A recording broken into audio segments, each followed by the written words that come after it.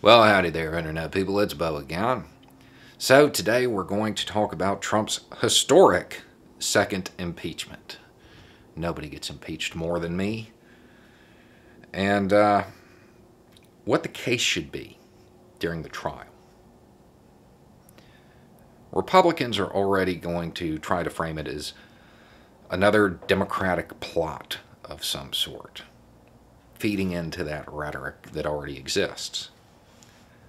Democrats have made it clear that they want to get this over with. They don't want to spend a lot of time on it because they want to get to Biden's agenda because they feel that that's what's going to secure their reelection. Okay? So, what's the case? It's two parts. First, they should argue that this wouldn't have happened without Trump. That he laid the groundwork for this by saying things like, get him out of here. I'll pay your legal bills. Bump their head when you put them in the car. Don't be too gentle. Stand by, stand down. That he set the tone for extra legal activity. That would be part of it. And that his rhetoric, well, they're trying to steal it. It's rigged, fraud, all of that.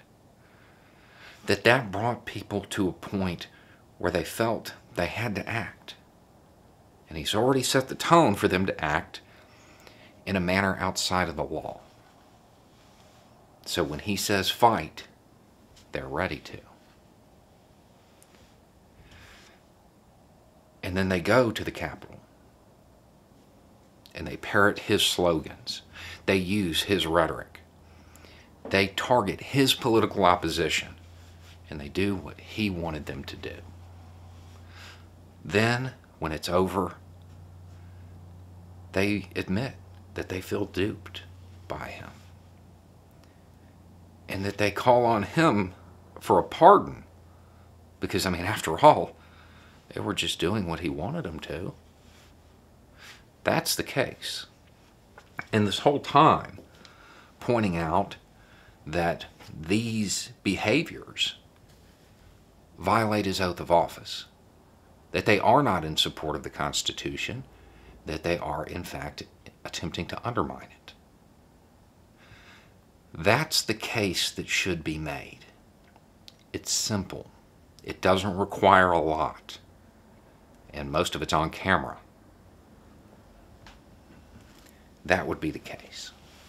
And then we would all sit back and pretend to be surprised when a whole bunch of Republicans vote to acquit, despite that case being made, despite most of it being on film.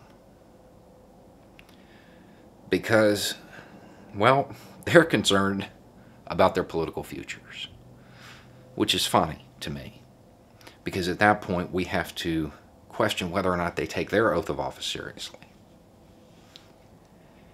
And I am fairly convinced that the United States will in fact not vote Trump back into power in 2024. I don't think that's going to happen. So even if they acquit him, I'm not that concerned about that. But the reason they would acquit him is their own political future, which to me is funny. Because if he was convicted, for a whole lot of people, that would be the end of it. That would be the end of it. They would feel that accountability had occurred, and they would let it go. It would be a huge pacifier to a lot of people. However, if he's acquitted, I'd be willing to bet that those same people who would let it go would then turn their attention to those who enabled him. Many of those in the House and Senate. And that they would try to hold them accountable because they did parrot his rhetoric. The same rhetoric that was parroted by those at the Capitol on the 6th. That they played a part in it. I mean, in a bizarre way, in order to secure their political futures, they have to act in a counterintuitive way. They have to convict Trump. I've got a feeling they won't. But that is their safest route for their own future. But I have a feeling they will put what they believe to be their own political interests over that of the country. Anyway, it's just a thought. Y'all have a good day.